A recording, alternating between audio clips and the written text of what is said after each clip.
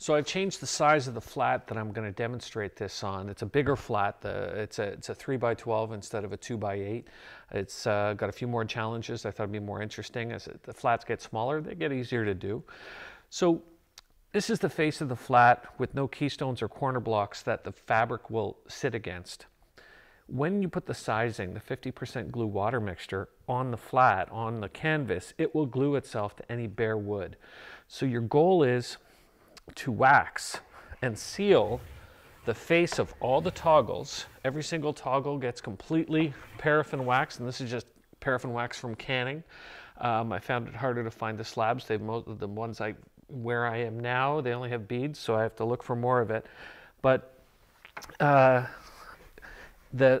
styles and the toggles, you don't want to do the whole width of the pine. You only want to do the kind of onboard half of it, the outside half, and the edges and the back. You don't want to put any wax on them. You want the actual glue water mixture to glue the canvas to the wood. So you work your way around. You can see it if you kind of lean back and forth just a little. You can see the different shine between the wax and the non-waxed. And your goal is to make sure you have a pretty decent coating on all the styles and rails on the onboard side, not on the outside half, not on the edges, not on the back. And then the toggles, you want to make sure every face is done really, really well. Once you've done that, then you can move on to attaching the canvas to the flat. So one of the things I notice is that if I go from toggle to style or rail and back again, because I'm doing the full width of the toggle, I'm getting a fairly flat, even edge along the wax. But when I move to the side of the style, I end up getting a ridge. And if I move then back to a toggle, I'll end up with a gap in the middle. So what I want to do is do all of the toggles and then do all the outside pieces.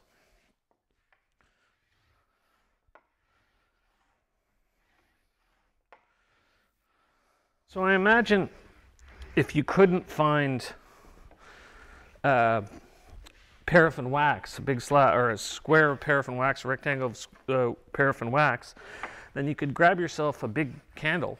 As long as it's clear, you wouldn't want to use a colored candle because that would transfer through. Wax is wax. I'm pretty sure it'll seal the same way. Though I haven't done it, it seems to make good sense.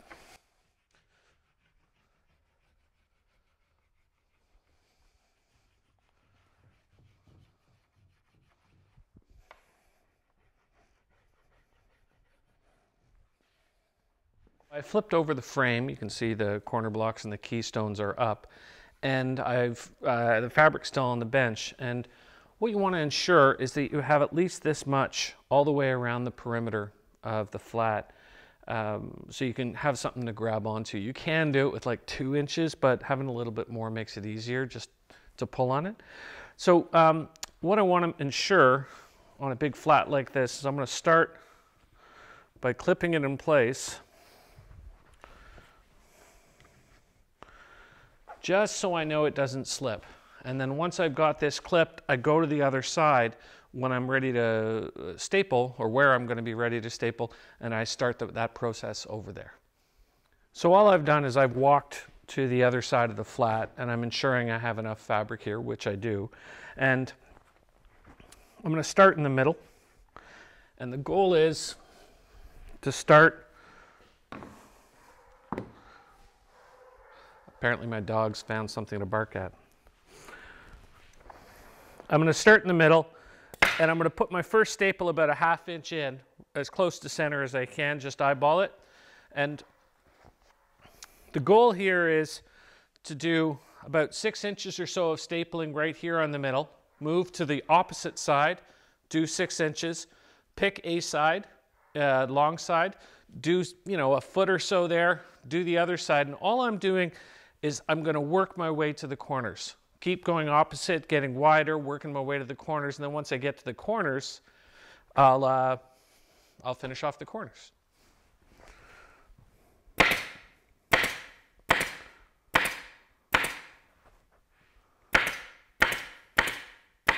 Okay, maybe 8 inches. So I'm on the other side here, and I'm just going to take these off. I no longer need them. Mild amount of tension, not very much at all. The center of this is still well wrinkled. And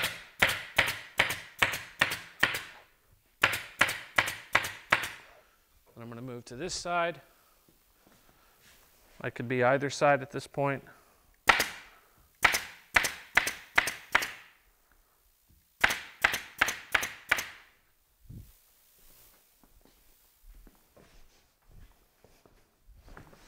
Now I have quite a lot of fabric here. It's too much fabric for me to work with.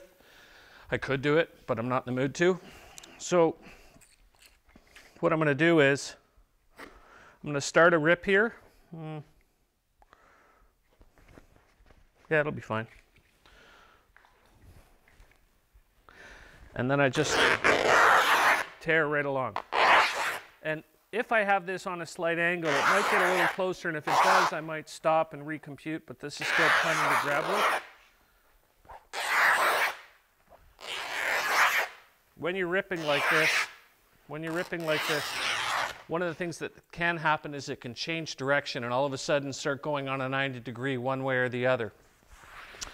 So it's not just a willy-nilly rip, it's a bit more of a controlled rip.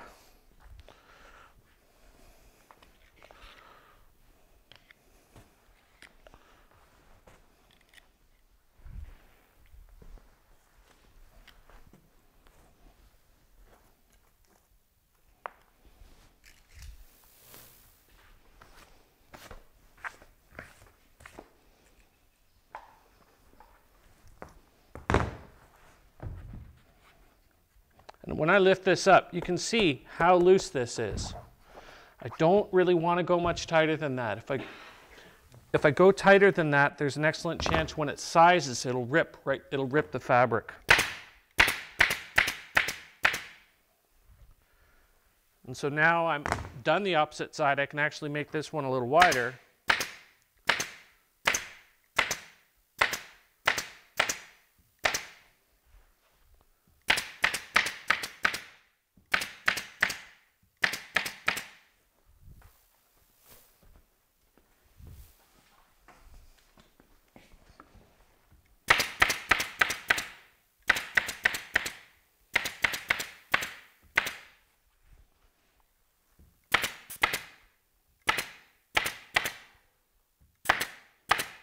Now as I'm working along, my non-stapler hand is towards the loose part of the fabric, and I'm kind of pulling in and along as I do it. And every pull now is towards a corner.